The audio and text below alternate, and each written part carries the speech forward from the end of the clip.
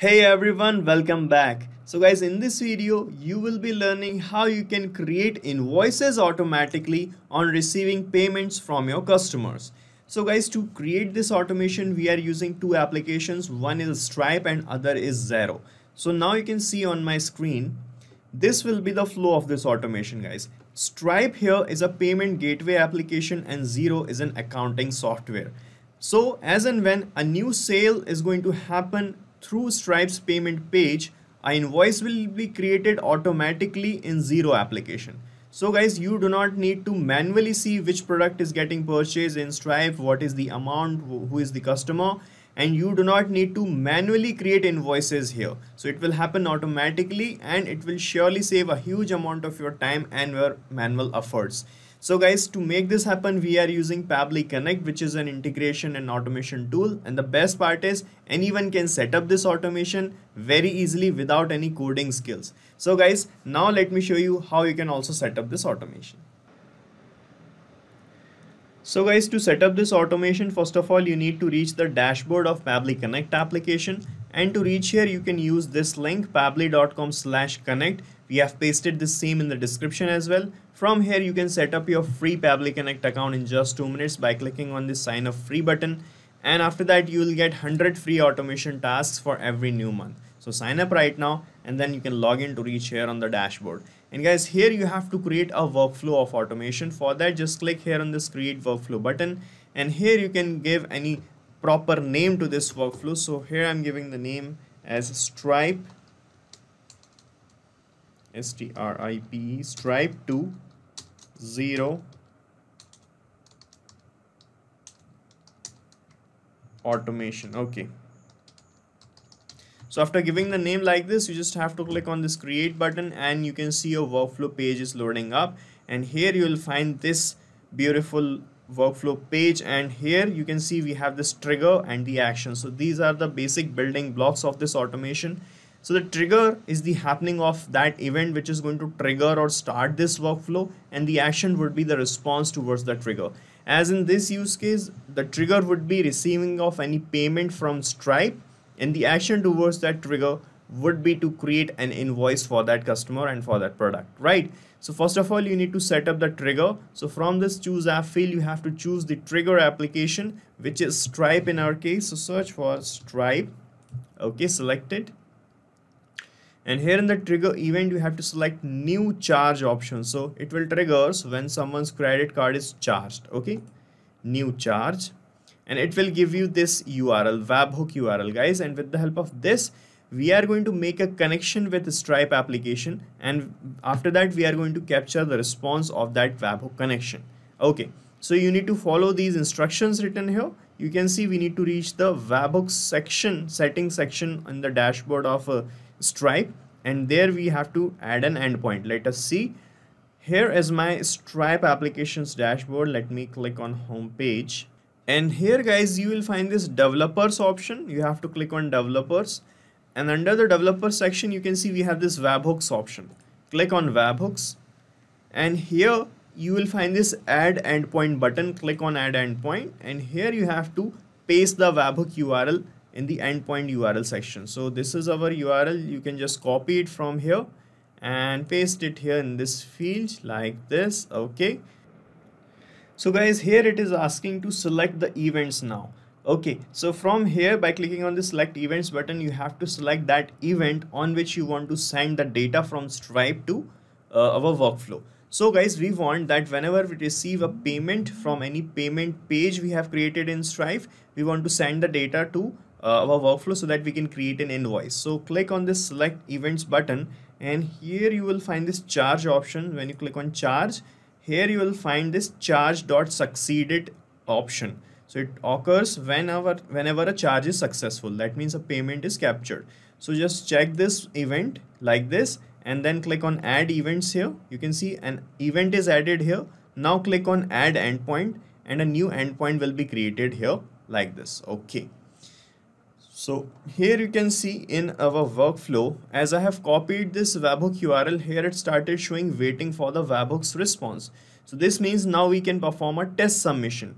Test submission means we have to create a demo purchase from our Stripe's payment page, and then we are going to capture the data of that demo purchase here. That will act as a test data for us, and with the help of that we are going to move forward. Okay, so guys, here you can see inside my product section of Stripe, I have created these kind of products and we are in the test mode. Okay, so these are the test products I have created. So let us purchase any of the product. Let's say I want to purchase this Redmi 11i mobile phone. Okay, so this is the payment page of this product. Let me show you. Here it is. Okay, so here I am going to enter the test card detail.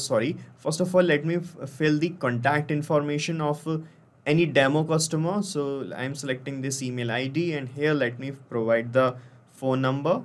Okay, so you can see I have filled all the related details, and here I am clicking on pay.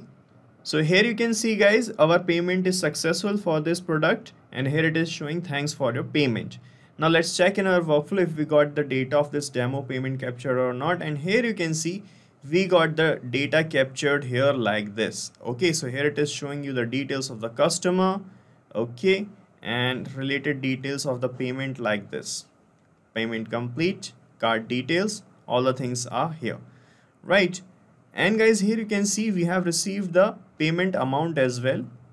Here you can see it is showing the amount, and here it is showing 55,000. Actually the payment we have received here is of 5,500, but it is showing 2 extra zeros after this decimal point here in our workflow, because it doesn't capture this decimal point here in the workflow. So here it is showing 2 extra zeros. So we can correct this amount by using a feature of Pabbly Connect. Let me show you. Here we can use this action step, and from here you can search for a feature of Pabbly Connect which is called number formatter. Okay, and here we have a action event which is this perform math operation. So with the help of this we can divide this number by 100 so that we can remove these 2 extra zeros and get the corrected amount. Okay, for that select perform math operation, then click on connect here, and here it is asking for the numbers. So first number that we are going to enter here is this data object amount. Okay, so I'm going to map this label here, guys. So to map the label, just click here on this numbers field, and it will show the Stripe new charge option in the drop down. So when you click on it, it will show you all the data that you have received in the first step. So just map this label from here. Okay, then put a comma here and put 100. Okay, so this means we want to perform a math operation between these two numbers, and the operation that we want to perform is divide. So select from the operations list divide. Okay, so it will divide this amount by 100. Okay, now click on save and send test request, and here you can see in this response result label we got the corrected amount, which is the actual amount that we have received from Stripe, which is this. Okay, that's how we can get the corrected amount, guys. And to create an invoice in Xero application, you can see this is a kind of invoice that we are going to create. Here you can see in this invoice we enter the date of the payment and the due date of the invoice as well. So sometimes if you don't receive payments or you don't receive the full payment, you can provide a due date also in the invoice. So to generate a due date, you can use some features here in Pabbly Connect. For that, you can just click here on this plus icon, and here you can search for date time formatter. Okay, so with the help of date time formatter, let's say you want to provide the date of payment here. Even if you do not want to provide due date, you still need to provide the date of the payment. Okay, so to get the date of the payment first, what we are going to do here, we are going to select an action event here which is called current date. So it will retrieve the current date, guys. This means the date of the running of the workflow. This means the date on which we are receiving the payment. Okay, so click on connect here, and here it is asking for the format of the date. So here you can see this is the format that we are using here, 7 July 2022. So you can find this format here from this list, which is this one, DDMMYY. This is the normal format that we use. So select this. So if you want to, so we do not want to include any time in the response, so I'm making it false. Now click on save and send test request, and you will get this kind of date here. So this is our date of payment. Okay, and If you want to provide a due date also, what you can do, just click here on this plus icon, and from here you can search for date time formatter again. Okay, and here we have another actions tab which is called modify current date. So with the help of this, you can modify this current date. So let's say the due date of the payment you want to provide is 2 days after the receiving of the first payment. Okay, so we want to add 2 more days in this date so that we can get the due date. For that, you can use this modify current date option, and now click on connect. And here it is asking for the format. So select the same format that we have selected in the first step only. Then you can select the time zone. My time zone is Asia, Kolkata, because I am working in India. You have to select yours. Okay. Here it is asking for the operation. So I want to add 2 more days to this date to get the due date. So I am selecting add operation here. Here it is asking the units. So I'm adding days here. And here I'm going to put the value as 2. Okay. Now click on save and send test request. Okay, so this will be our due date. Right. Now guys, finally what we want to create an invoice with the help of Xero application. Okay, which is an accounting software. But guys, here we have multiple products in Stripe. We have this neat revision notes.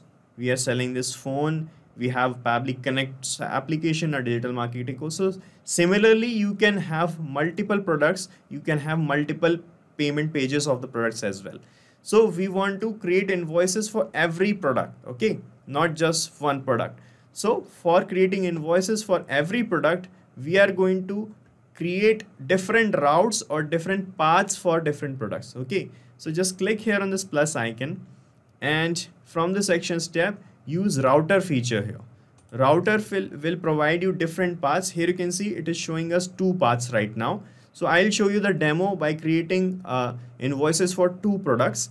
You can add more routes here by clicking on this add route button. Okay, so first of all, let's create a route for this product that we have just purchased and captured the test data, which is for Redmi 11i mobile phone. Okay, so you can rename these routes also so you can understand things better. So I am putting the name of this route as Redmi 11i, the name of our product. Okay, right, you can see that the route is updated, and here click on set filter and action steps, and here it is asking for the filter. So with the help of this filter, we can apply a condition here, and the condition is when the product got purchased is this, then create an invoice for this product. Okay, so we are going to use the test data that we have received here in the first step. Okay, and in this test data we have received this amount. Okay, so you can use this test data amount label, or you can use this amount that is corrected amount here. Okay, so let me select this corrected amount here in this filter step from this route. Here it is asking to select the label. So click on select label option, and here it will show you the previous steps. And from the second step where we got the corrected amount result label, map this result, make the filter type equals to, and put here the amount of the payment. Okay, this means we are saying to Pabbly Connect that when we receive 5500 equals to 5500 as the amount, then continue the workflow and create an invoice for this product. Okay, so click on save and send test request here, and you can see the condition is true for this product. Now click on this plus icon, and from here let's create now an invoice in Xero application. So select Xero from here. Okay, and the action event would be create an invoice. Then click on connect, and from here, if you're making the connection with Xero for the first time, select add new connection option, and here you can give a name to this connection also, and this connection is going to be saved in your account. So if you want to make the connection again, you can use that same existing connection that you are creating right now. Okay, so click on connect with Xero, and here it is asking for the client's ID and the client's secret key. So guys, to find these things, first of all, you need to go to the Xero developers application, and there you can create an app and you will find these things. So you can read here, you can create a developer app in Xero developer area as explained here.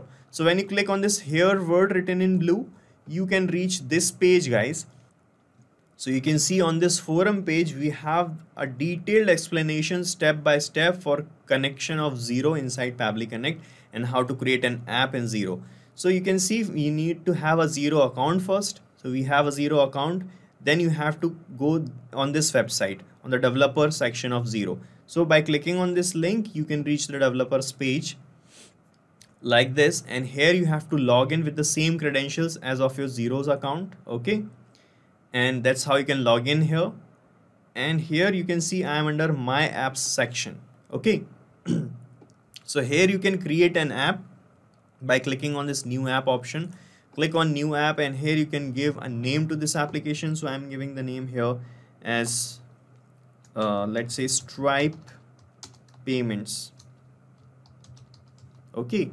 And it is a web app. Select web app option. And here it is asking for the company application URL and the redirect URL.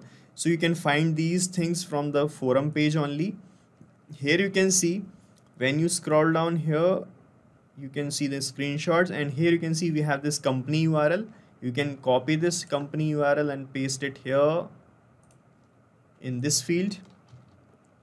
Similarly, you will find the redirect URL here or callback URL. Copy this link and paste it here.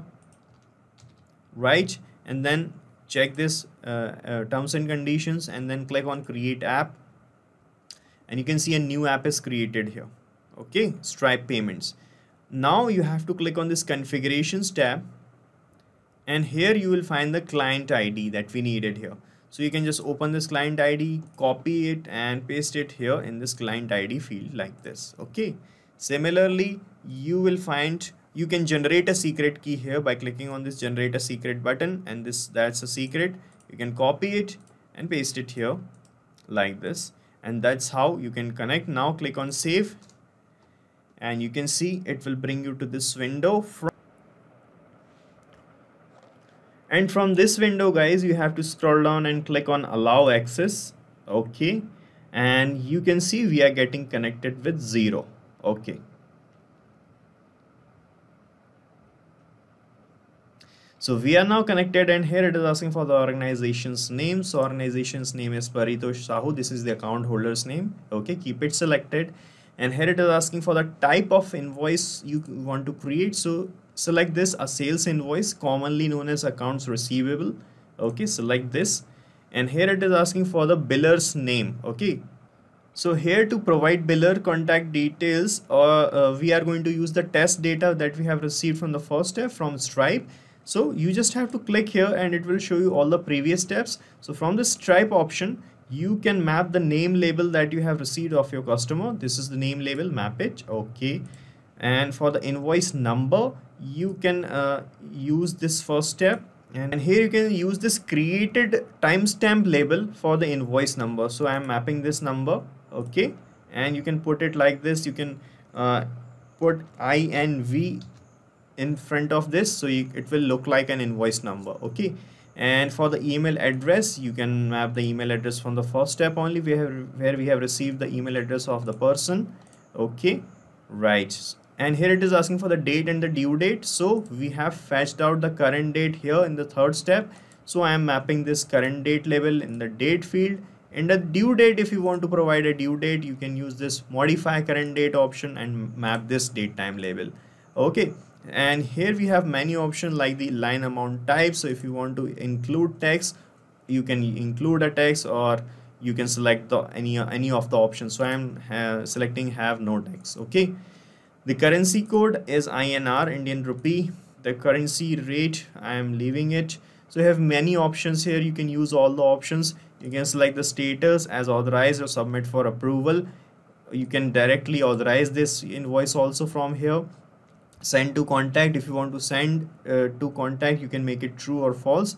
Okay, this can be set only on invoices that have the status of approved. So I have selected authorized or approved here, and so it is showing here if you want to send it or not. Okay, in the description here you can put the description of the line items and the line items quantity and the line items amount. So we have corrected the amount using the math operation, so I am selecting corrected amount here. Okay.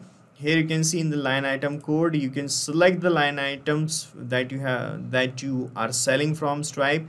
here is we have 3 items already saved, so I'm selecting here this item. Okay, right, so this is how you can use these steps. So you can according to your need, you can use all these fields. Right now I have filled the required things only, and now I can generate an invoice. So after filling all the things, you can click on this save and send test request button, and a new invoice will be created here in the invoices section of this Xero application. Okay, so these are already created invoices I have. Let me click on save and send test request and see if. So guys, this is the response we have received here. Okay, so let's check in Xero application if we got a new invoice created or not with this name Jason Monroe as the contact. Okay, so this is Xero actually, and this is my invoices page. Let me refresh the page here. Okay, and here you can see a new invoice is created with the name Jason Monroe. This is the date, this is the due date, this is the amount. Let me open this invoice. Okay, and here you can see the item code is Redmi 11i, description is this, quantity is 1, unit price, and we have all the things here that we have mapped here in our workflow, and a automatic invoice has been created. Okay, so this is how it is going to work. So this is the route, this is the path we have created for this particular product. We can create similar routes for all other products too. So let me show you. So as I have created this second route, you can just clone this step also. Okay, you do not have to manually create this same route again. You can just clone this same route, and we have to change a few things, and the second route will be created for the second product. Let me show you. Here, click on this 3 dots. Here we have this clone option. Click on clone. Okay, clone from here, and you can see the first route is being cloned. Now when you click here on site filter and action steps, the only thing you have to change here is the amount. Okay, and here you have to put the amount of second product. So my second product was this. Let me show you. This is the first product. This is the second product, guys. The name is NEAT revision notes for biology. The amount is 7,000. So let's change this amount to 7,000 here. Okay, now click on save or save and send test request. So when you click on save and send test request here, it will show you the condition is false, because the condition is actually false. We have purchased Redmi 11, not this particular product, and the price was different. But in real time, after setting up this automation, whenever someone is going to purchase a product whose price is 7,000, this condition will make true, and after that a new invoice will be created for the new product. Okay, that's how it is going to work. And here you have to also change one thing only, and that thing is the name of the product. Here in the description, just change the name of the product and put this name. Which name? This name, guys. Just copy this name now. Okay, and you can put it here in the description. Right, and now we are done. These labels that you have mapped here, guys, are going to change automatically. That's why we map the data. So when you map the data like this, as and when this workflow is going to trigger, that means as and when any person is going to make a payment for any product from your Stripe, the labels are going to change here, and a new invoice will be created. And from this line item code, you can also change the product from this code section. So you can see here it is not showing line item code now. So what we can do here, we can refresh our connection with Xero.